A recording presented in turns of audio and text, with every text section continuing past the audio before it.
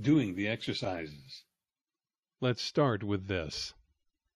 I invite you to do these exercises within the range of effort that you can do without cringing from pain or from fear of pain, and without suppressing cringing. These are movement patterns, not stretches. Never force, never stretch. Move within your easy range of movement. Some of the exercises may involve places in you that are painful or sore. Discomforts fade with practice done this way. Slow down enough to sense what you're actually feeling, not what you expect to feel or what you felt before. If you can feel the sensations without cringing or preventing cringing, you may do that exercise. If you find yourself cringing, you may be forcing or stretching. If you're not forcing or stretching, I suggest that you skip that exercise for now. Proceed to the next exercise in the sequence, knowing that you will return to the exercise, and as a result of the other exercises, be more fit for it. More fit for it means you will eventually be able to do it without cringing and get the desired result. You do the exercises in sections for the number of practice days stated at each section, except if you find it necessary to skip an exercise due to pain, as stated earlier. You begin each practice session with Unit 1, Part 1, and finish each practice session with Unit 1, Part 2. Here's a summary of the regimen. The tongue mudra. The tongue mudra is an evolved form of an ancient yogic technique. It involves positioning the tongue and lower jaw in a particular way, along with special breathing. This positioning creates internal feeling connections that cause spontaneous self-corrections of tension, feeling, and posture. It may seem odd that positioning the tongue in some way can cause these effects, but cause them it does. And I have often felt the effects all the way down into my sacrum as changes of tension and position. It's the first thing you should learn in the regimen. You can do the exercises in this regimen without the tongue mudra and get good results. But the results occur much more quickly if you use the tongue mudra during or immediately after practicing. There is an exception. The somatic education exercises that involve the jaws, Unit 2, Section F.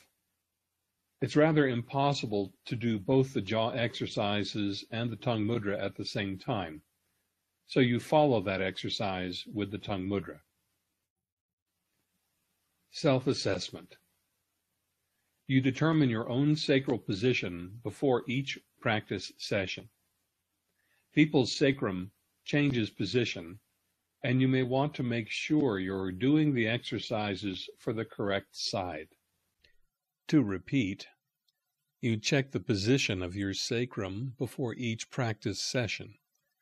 The position of your sacrum determines your working side for the 4 exercise patterns of Unit 2, Sections A and D. A video tutorial provides instructions.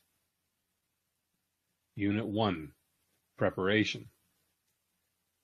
You do Unit 1 for 7 practice sessions or so until you have memorized the movements.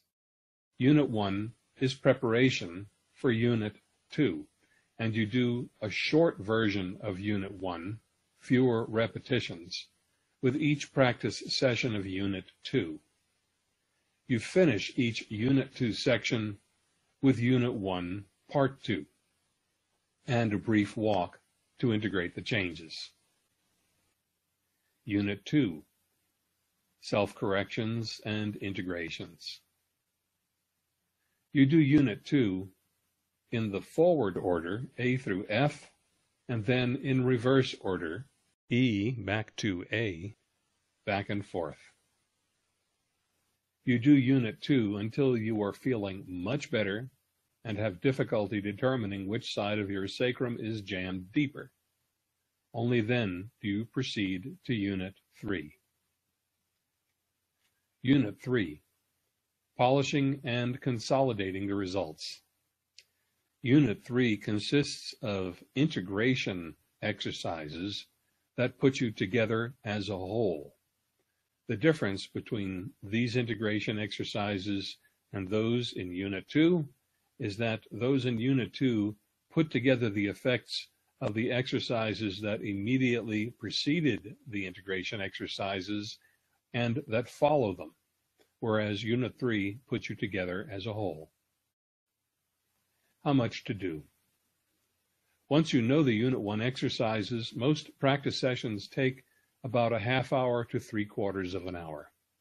Some take less, some take more. Working from the video tutorials takes longer. When you know the exercises, practice takes less time. For time convenience, you may divide sessions into 2 practice sessions daily, morning and evening, with 1 exercise per practice session. Although for comfort, I recommend that you do both exercises in 1 practice session. You may also practice an entire section twice daily to speed progress. Adjust practice amount to tolerance. Too little is better than too much.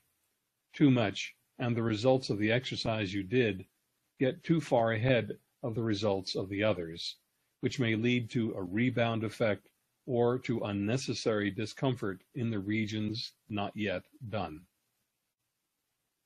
If you do the Unit 2 exercises just before sleep, you may do Unit 1 Part 2, including the walk, in the mornings.